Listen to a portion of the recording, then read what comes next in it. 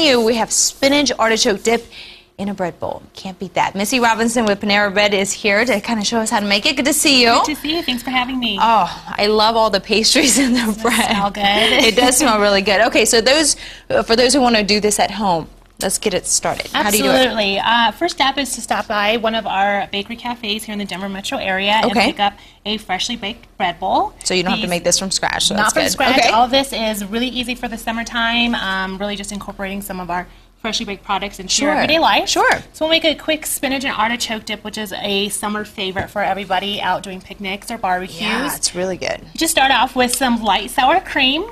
It's like the light in there. Yes. You're trying to make it as low fat as possible. It's good for summertime. Okay. It's good for summertime. Also adding in a little bit of light mayo. Again, light. So how much do you need to put in, or it's does it matter? about a cup and a half of the sour cream and about a half a cup of the light mayo. Okay. And all of these recipes can also be on your website as well as the My Panera website. Okay. Which can give some great great recipes. So you're just going to mix that up a little bit? We're just going to mix it all in together. We're going to add in some, you could either do frozen or fresh spinach. It's a nice time to go to the farmer's market and pick up some spinach. Not the cooked ones or Not anything? the cooked. Okay, raw. Okay. We're going to go in with raw. We're just kind of mix this up. You can add in salt, pepper, some paprika, just a little bit of seasoning. Kind of taste it. Okay. Go with whatever you're feeling like that day. What we're making now, how many does it serve? It serves about 6 people or so. You can, play with the recipe, see what you're looking for that day, and just kind of go from there. We're going to add in some finely chopped garlic to give it some great flavor. Also, about a half a cup or so of red onion for that nice pop of flavor. Into this, you are also going to mix in some grated Parmesan cheese, which is a fan favorite. Oh, wow. That looks so good.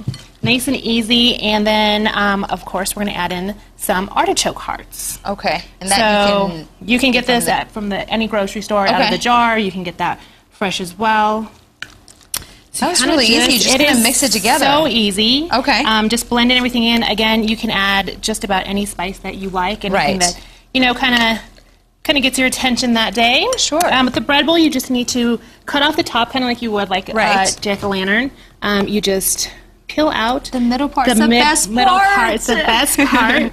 Save that because you'll chop that up into little cubes. Use that for dipping. And then you put it in there, and it is that easy. Will be the end result right here. Absolutely. We're looking at right there. Fill your bowl. Real quickly here, because we're just about out of time. What is tell us about? Is it Panera-thon? It is. It's our Panera-thon. It's a 5K, 10K race. Okay. We are going to have it on Sunday, September 16th. In Westminster at the Shops of Walnut Grove. Okay. It is family friendly. We will have a great expo area. And what is this for? Just it's our way to help fight hunger in our community. Okay. And all the proceeds will go to Food Bank of the Rockies. Okay, there you go. Now you can have your carbs and go and work out with them. That's right. It's a great fuel up. Go to the denverchannel.com for the recipes. We'll be right back.